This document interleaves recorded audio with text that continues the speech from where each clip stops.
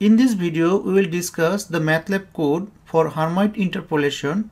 Suppose we want to approximate f of 1.5 from the following data. In Hermite interpolation, we need x, y and the function's derivative y prime. This is the graph of those data values. So our first one is 0, 1. This is 0, 1. Next one is 1e. This is 1e.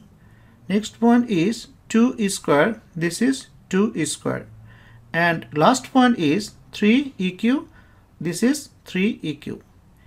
If we add those points by straight lines and look at this graph, then we can guess that at x equals to 1.5, the function value is around 5.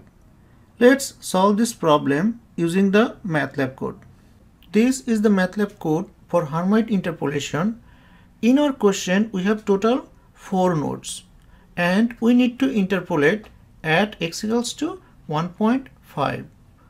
For other problems, you do not need to change anything from the code. That is, the code will work for all types of problem. You only need to change those nodes and the point where you want to interpolate. Let's run the code. So click on Run. And now go to command window. So for 4 nodes, we need to enter 3. So it is asking enter x0, f of x0 and f prime of x0 on separate line.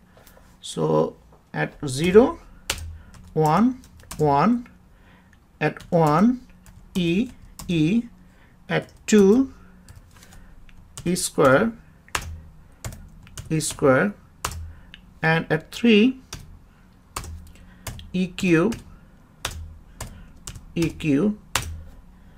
So now it is asking enter a point at which to evaluate the polynomial.